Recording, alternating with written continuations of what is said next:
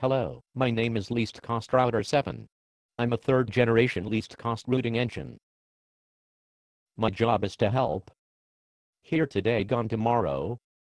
VoIP carriers find holes in domestic wholesale routing decks.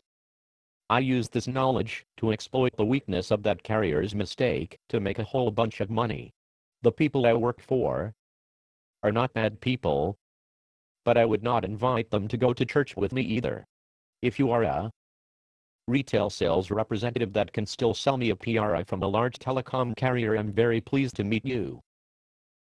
I'm here to tell you a little about the history of least cost routing. The funny thing about least cost routing is that it began with routing all traffic to Iowa in the early 90s, only to have everyone running away from routing any traffic to Iowa.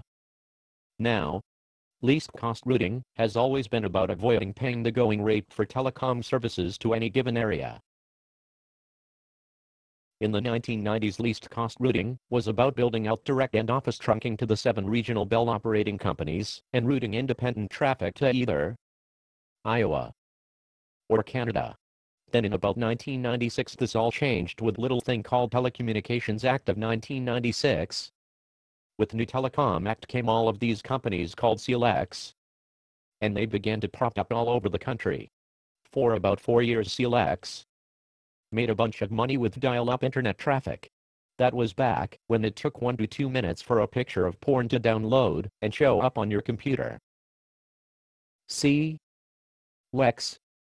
made .002 or more for each minute that your modem spent talking to a CLECs remote access server. Those were the days when long-distance companies made 5 to 10 cents per minute.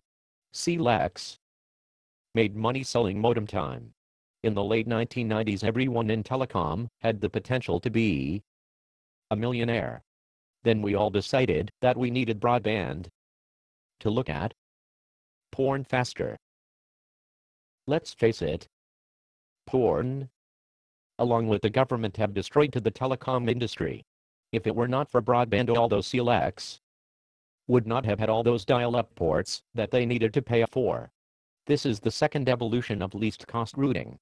Because CLECs had all those ports to pay for, and a few telecom cowboys or telecom pirates came up with the idea to buy those dial-up ports up and reversing the direction to terminate traffic. Now the FCC will have you believe that VoIP made this happen, but that is complete bull poopy. Those telecom cowboys did nothing more than terminate long-distance minutes over local trunk groups. The worst part was that, because they bought crappy equipment, the quality of voice calls suffered. So in about 2000, the cost of a long-distance minute went from 4 or 5 cents per minute to 1 cent, and then to 1/2 cent per minute. Why did this happen? Greed. This is about nothing more than greed. Then only good thing about least cost routing in 2002 to 2005 is that the cost of minutes decreased enough to cover up the fact that everyone spent too much money on facilities in the late 1990s. It is sad to think that a gallon of gas cost 75 cents in 2000, and now that gallon of gas costs $2.75. A Coca-Cola costed 50 cents, and I do not mean the overrated wrapper but 2 quarters. Now that same Coca-Cola costs $1.50.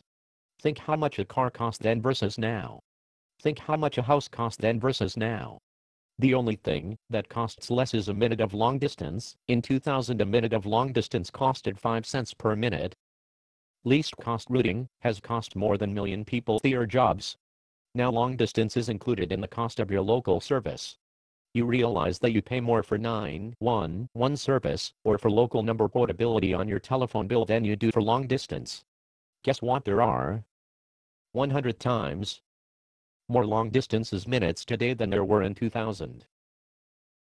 I guess you really can lose money on each long distance call and then make it up in volume. Now we are 4 or 5 years into this thing called SIP. What a piece of crap this is. This is the third generation of least cost routing, and really now it is more about just accepting the fact that half of your calls are going to suck. Who in their right mind would have developed a coding language to transport telephone calls in English? You realize 90% of the people who write code for telecom platforms speak English as a second language? Now you know why your faxes don't work. So now here we are in 2010 with the worst quality of telephone calls we have ever had. With software that cannot talk to itself, all supported by guy who write freeware to run on machines that are no more reliable than your home PC. Oh well, I guess you can always look at porn on your smartphone while updating your Facebook status. Cheers for now, maybe next time I will tell you about local number portability.